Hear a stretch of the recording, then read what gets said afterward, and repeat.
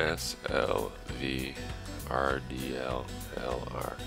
SLVRDLLR.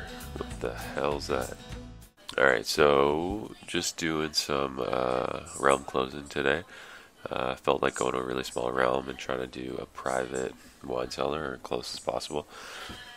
Checked out Realm I. If you go to guild and then activity by guild server, or server by guild activity, you can sort it by members and see which servers have the least number of people playing on it. So usually the most quiet servers I think are EU Southwest, Asia East, and US South 3. So today we're just closing down I think a 6 or 7 person server or realm on EU Southwest. I was on a knight, which probably isn't the fastest way to do things. It's kind of handy if you have a rogue that can run around, especially for doing red demons, but they're still pretty fun to run it on anyways. It's definitely one of the least efficient ways to get loot, just because you barely get anything. We didn't really get too many events actually. I think we had just one of each of the main events.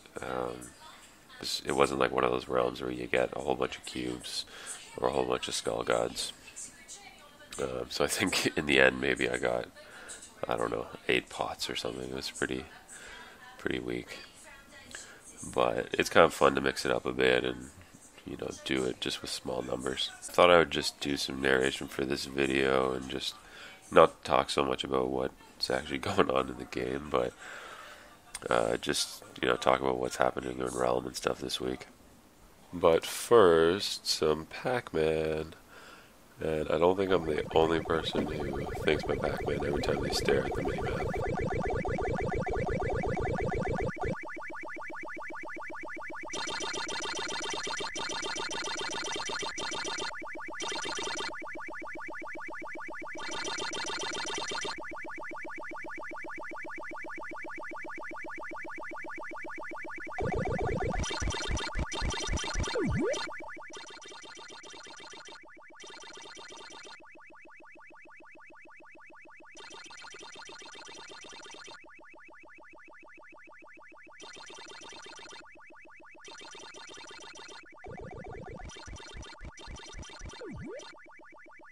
So, everyone knows that they soul-bounded UTs again, but I've heard a lot of speculation about them either, making them unsoul-bound eventually. I think they mentioned that in the Realm cast, or just doing another period, like another week, where just everything's unsoul-bound.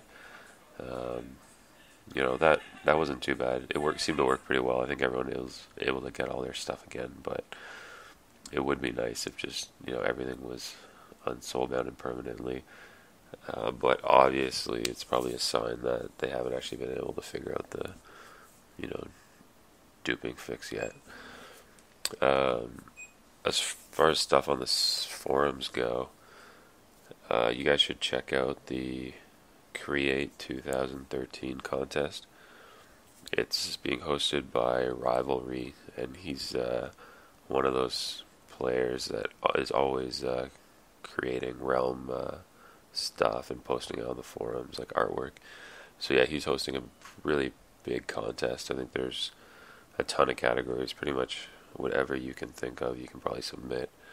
Like there's stuff for art, videos, stories and lore, and just general ideas. And he's got pretty sweet prizes. I think top three in each category get prizes and stuff. There's about a week left on it. I think it closes May 3rd. On the, official contests, the last one was the Tough Tumor, and I think Nightingale took that one. They got some pretty sweet vids up for that. The videos, though, posted on the forums by, I think it was Sir Aisha recorded them.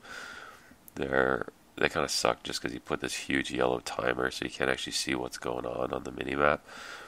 But if you jump over to YouTube and look at, I think it's Tangy Tango's channel, he's got a pretty good video of him doing it, and he captures a lot of the action. I'll post that in the description below. I think they ended up doing it in about 6 minutes. I don't think there was a cap on the number of people, so they had a ton of people in there. But you had to do it without anyone accessing and no teleporting. So it was still, pretty solid to do such a big tomb and not have anyone nexus or die.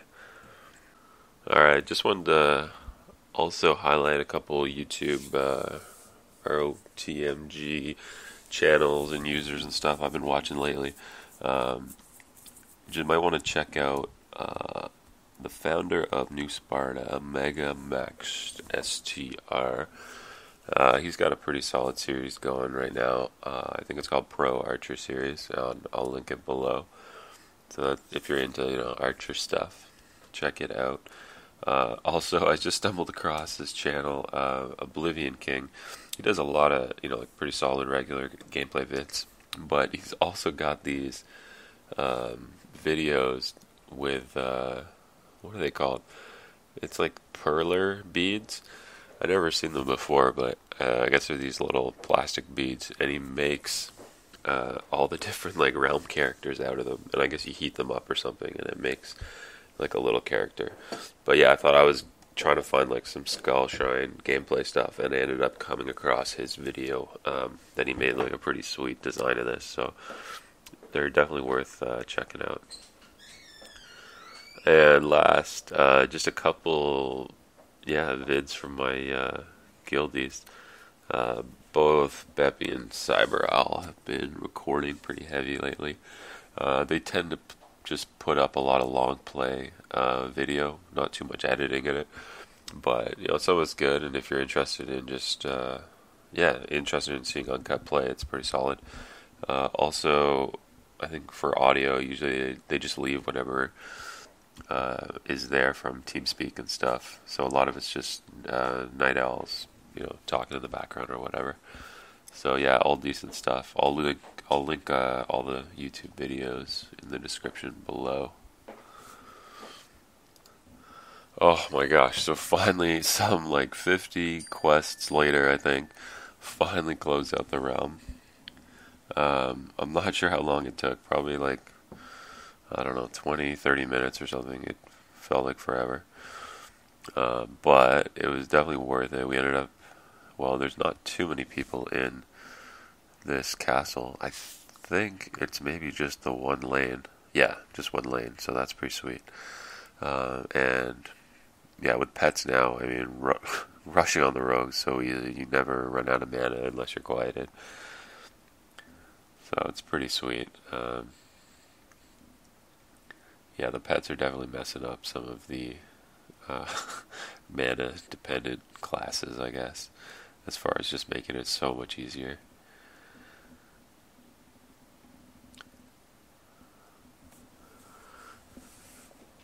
No, I didn't. Yeah, I didn't really count how many people we had, but I think about 12 or 14. And thankfully, yeah, we weren't clearing much, so I think we were losing a few people along the way as well. We really haven't been getting good drops though from this whole realm. At least picked up a couple feed items, I guess, so that's not too bad. I love the guy asks about clearing. I haven't seen a cleared wine cellar in so long. And yeah, when I got to O2 finally, there's a friggin' knight right there, unnamed, which made me feel really slow. But definitely glad I came on my rogue. I mean, it's always a little sketchy sometimes when you're doing smaller wine cellars, and if you're on melee class, and if people aren't clearing and stuff, it's pretty tough to get in there. I'm never very good at getting first stun, and I've seen so many people die trying to do it, so I'm always pretty happy to be able to cloak in if I can.